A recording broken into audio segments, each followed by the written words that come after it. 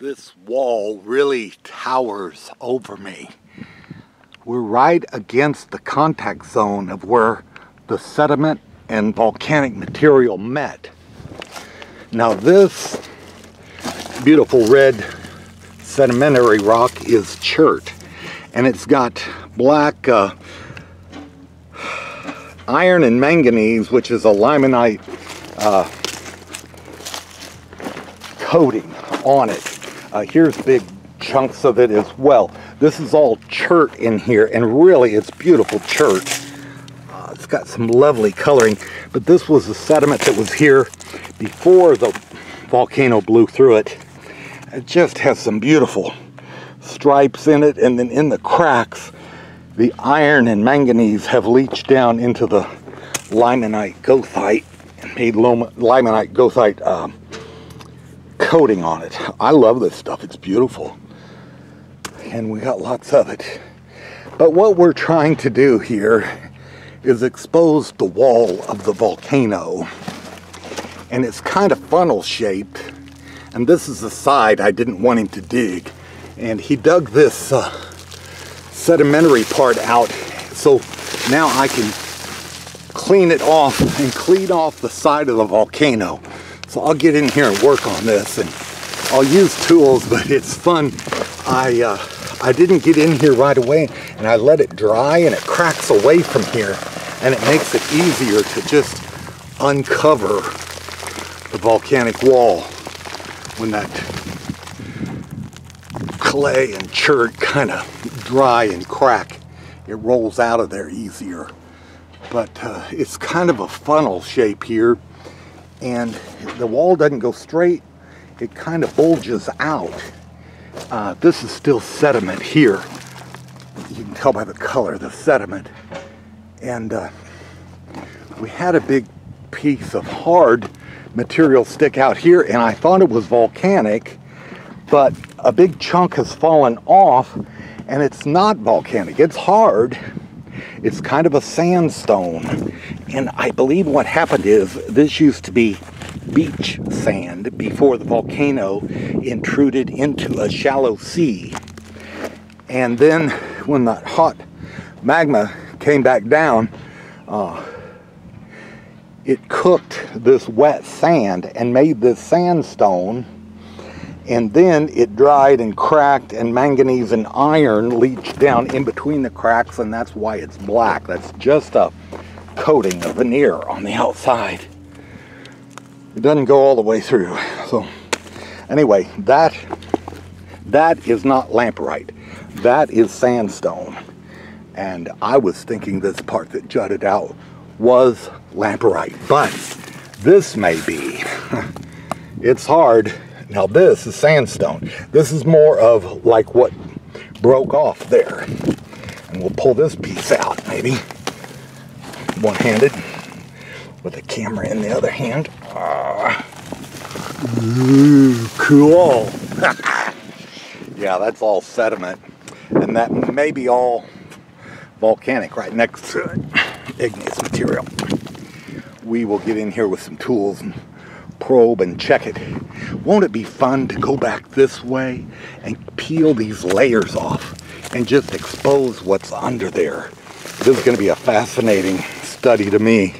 I look forward to doing that, and we'll do it soon. It's just we got things to do right now before we got rain coming tomorrow, and I've got some other things that need to be done out here. But look at that fascinating wall and the layers of sediment. These layers used to be flat lying sediment. Think of it as like mud. And water and mud seeks out its own level. Well, if these layers are stood up on end, something happened. Either earthquake or volcanic or a combination of the two caused this once flat-lying sedimentary mud rock to be tipped up on an angle now. So this will really be a fascinating study, and I hope to get some geologists in here. We may be looking at volcanic right there, and then this is some sandstone, And then this is the chert sediment. This color rock is also chert, I believe. No, or it's a sandstone. No, that's more like a sandstone. Anyway, we'll have a geologist figure it out. I'm just a prospector. A prospector is one who digs holes and doesn't know what he's doing. And a geologist is the one who comes look at the open hole and tell you what's in it. So I need to get some smart people in here. And we'll have them come, and I've invited some geologists to come and play in this with me, and we'll figure out what's here and piece together a theory of what happened here long ago. But that is just towering over me. I'm 6 foot tall, and that is more than, well, 4 or 5 feet above my head. So this is an amazing wall. Hundreds of tons of material that this summer I want to pull out and process through our diamond recovery plant. This entire wall here, but first I want to pull a sediment back because there are no diamonds in the sedimentary. It's all in the igneous, and I want to only process the stuff that has diamonds in it and get an idea for, you know, the grade. So if you had a bunch of clay or chert mixed in with your tonnage, then it skews the results. You don't know how many diamonds per 100, how many carats of diamonds per 100 ton you have if you have a bunch of sediment mixed in. So my job will be to get this cleaned back. And we're just in a fantastic man-made cavern. We dug this out last summer when it was dry. It's dry again right now, but we've got rain coming. But this is kind of fascinating. This material that fell at first when I was off at a distance, I thought it was volcanic material that fell, and I'd have to get buckets and put it in the buckets, but that's just a sandstone. And this may be too, so we'll see how far it is back in there to the igneous. So fascinating stuff ahead, and this will look different even after it rains. The rain that's coming the next couple of days. This is igneous, this is volcanic, and you can see the way it's fractured vertically like that.